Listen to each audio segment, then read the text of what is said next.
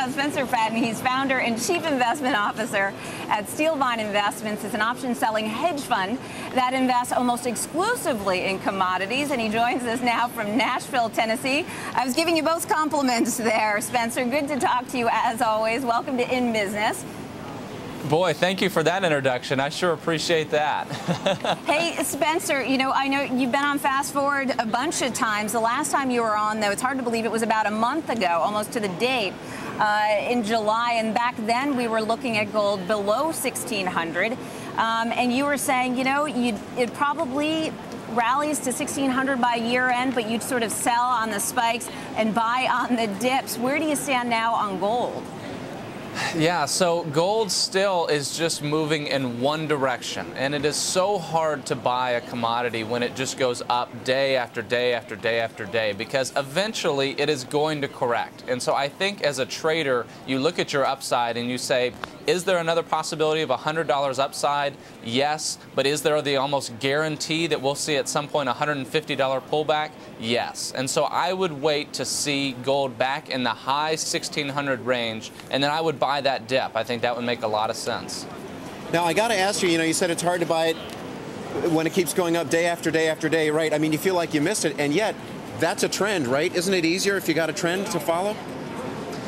Yeah, so I think the long-term trend in gold is unmistakably higher, and so that's a very important piece. But what I think you have to observe is in the short term, there's just simply one direction that it's going. So I certainly would not short gold here. I would not expect it to reverse sharply to the downside. So I am bullish gold. I just wouldn't buy it after it's rallied, $300 in a straight line, almost with no pullback. It's truly incredible. And Spencer, I think it was my own desire to drink some coffee right now that made me get it wrong. It's actually when it's a hot summer, coffee prices go down. But why don't you explain? And is coffee a good thing for someone to be buying right now? Yeah, so coffee is really beginning the harvest season in Brazil.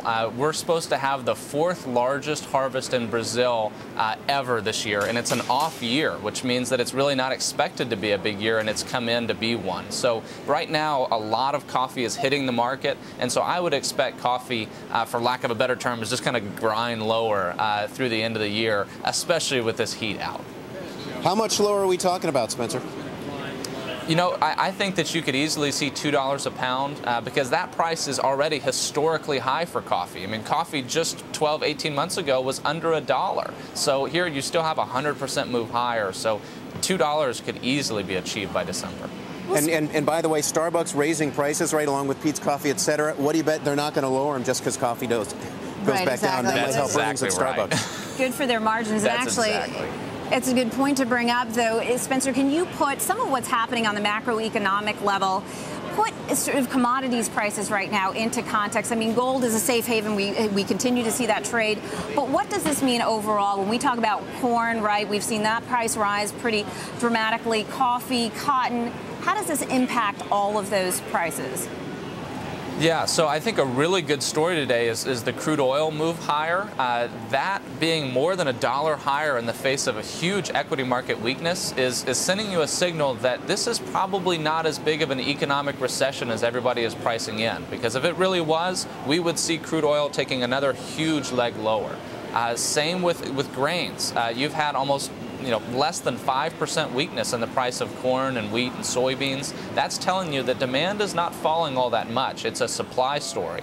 So I would expect that we're going to see a floor here in commodity prices very shortly. Hey, you talk about a floor in commodity prices, but Spencer, I got to ask you, I look at a market down 400 points, an environment where people are trying to take risk off the table, just raise cash. What about all the financial buyers that have been going into commodities, trying to play commodities? Aren't you worried that they're going to start selling and that therefore distort some of the commodities prices?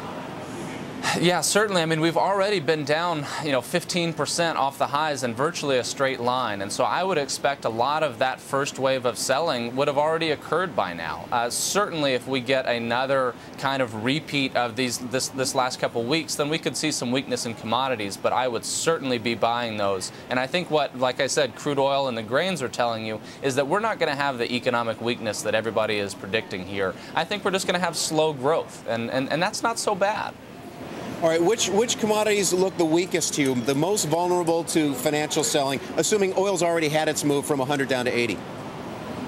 Right, so I would certainly look at the commodities that are most economically sensitive.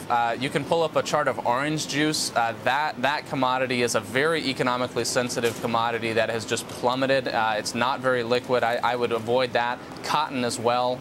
Cotton has been a big winner.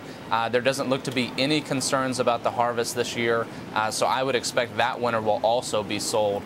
Those are the two that I would steer away from.